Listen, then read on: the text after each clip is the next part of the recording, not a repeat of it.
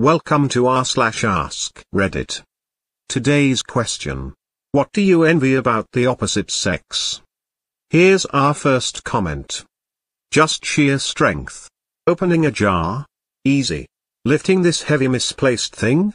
Wham, bam, done. Oh? Got to dig a hole? Let me just use my bare hands because I got to put all this testosterone to use. No periods, free to grow body hair, prostates. Edit. Also, just remember that men usually have awesome eyelashes for no reason whatsoever. What's up with that?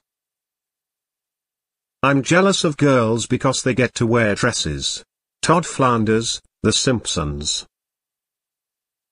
Peeing on the side of the road / in the forest without crouching and trying to avoid your pants / shoes.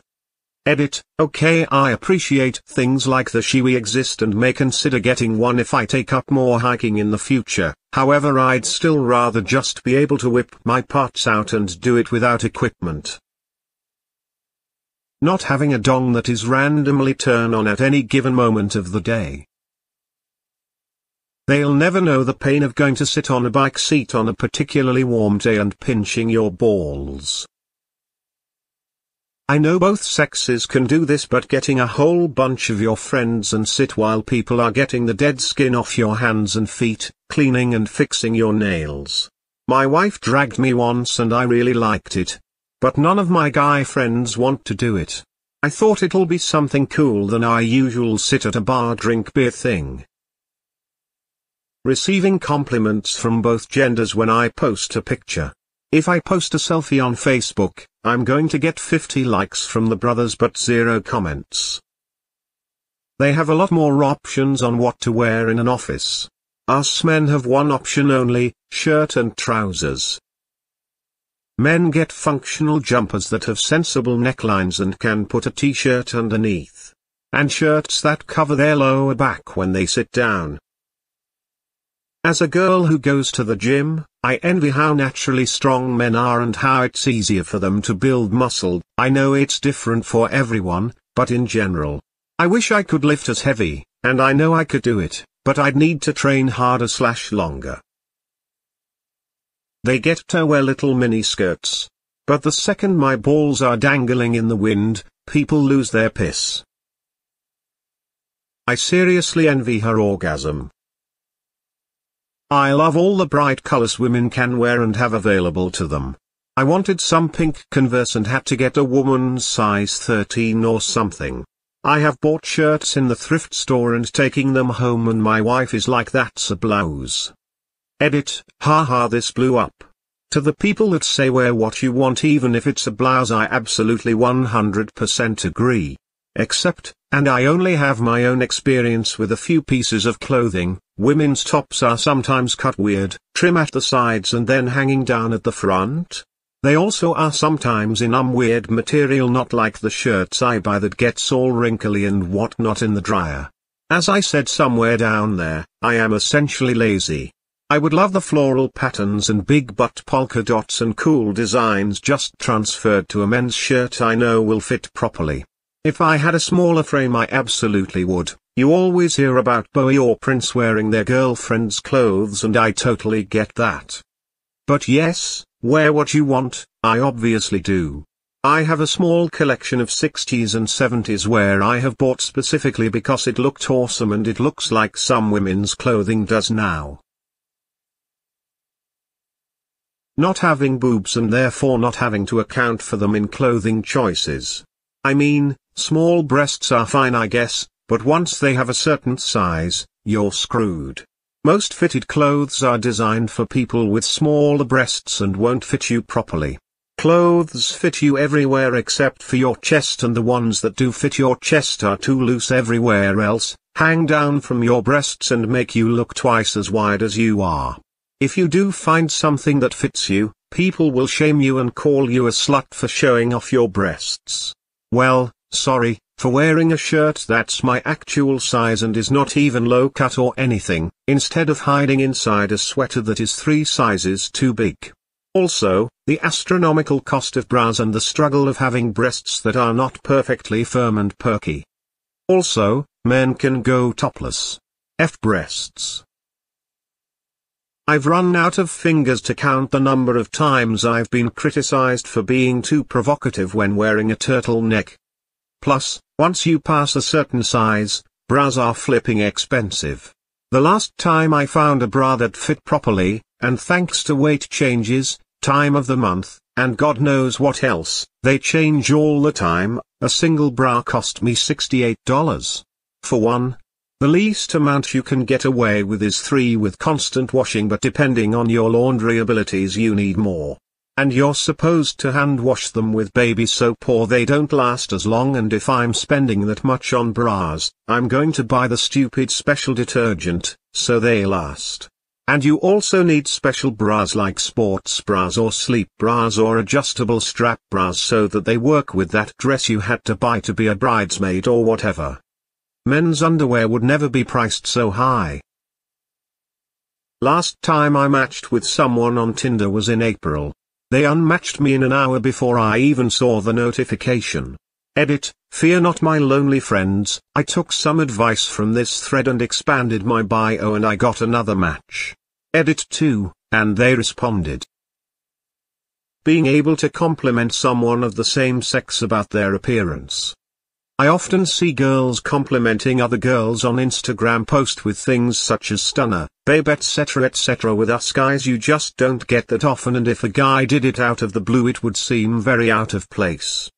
Also, guys complimenting girls about their appearance is often seen as simping when in actuality, most guys just want to say something nice.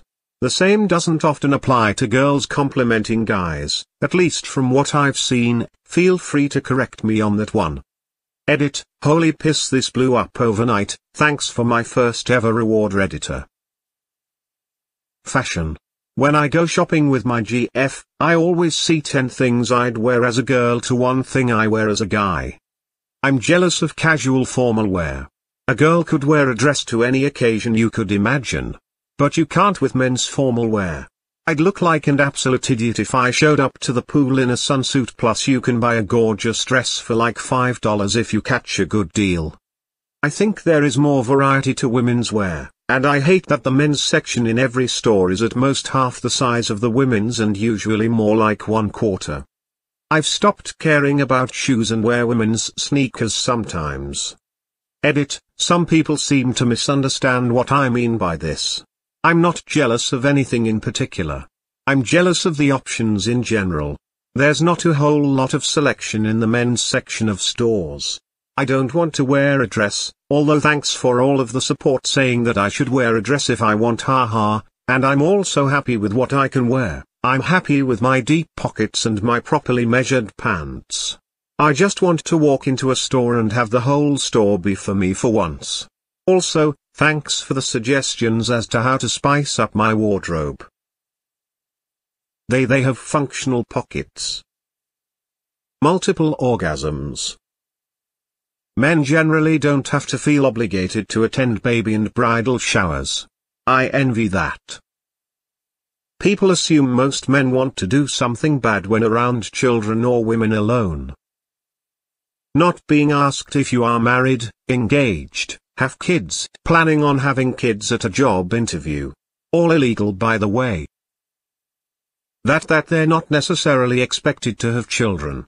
As a woman, people get shocked when I say I don't want kids. Apparently, it's a part of the gift that comes with being a woman.